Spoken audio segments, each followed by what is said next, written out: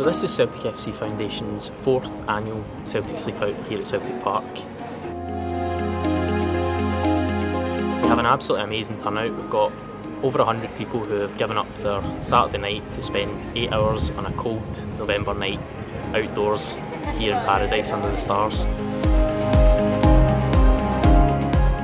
Well, I said last year when I was here that I would, one day I would come back and actually finish the sleep out. It's a great thing. It's something that Celtic have always been renowned for, is their charity work and everything that goes along with that. We are a family club, and it's great that the fans are behind that. It's insane, but it fills me full of joy to see all these people coming here to do this. Charity Celtic, innit?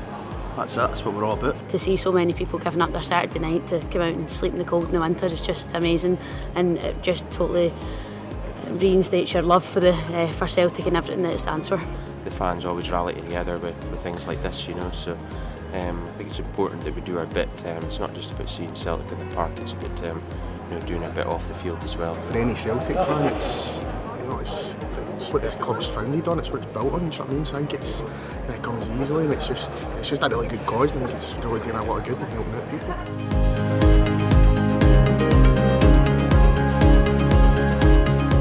All of the money that's raised tonight goes towards our 2018 Christmas appeal. So many people love being here because they get the chance to be at Celtic Park, but everyone is really doing it for the right reason, because they want to help support the Christmas appeal.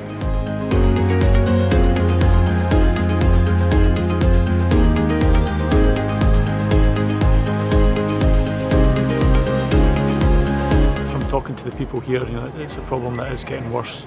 Homelessness, especially in Glasgow. A person dies almost one a week on the streets in Glasgow due to homelessness. So it's a big problem, and it is getting worse, and something that we need to raise awareness of and try and help.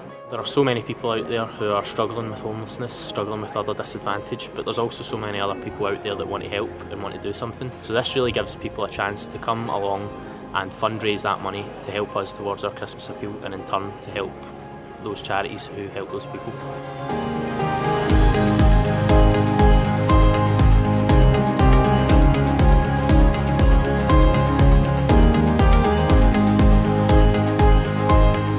So people can continue to donate to the Christmas appeal and donate to the Sleep Out beyond tonight. They can donate online, they can donate via text, you can donate via PayPal. All the details are on our website.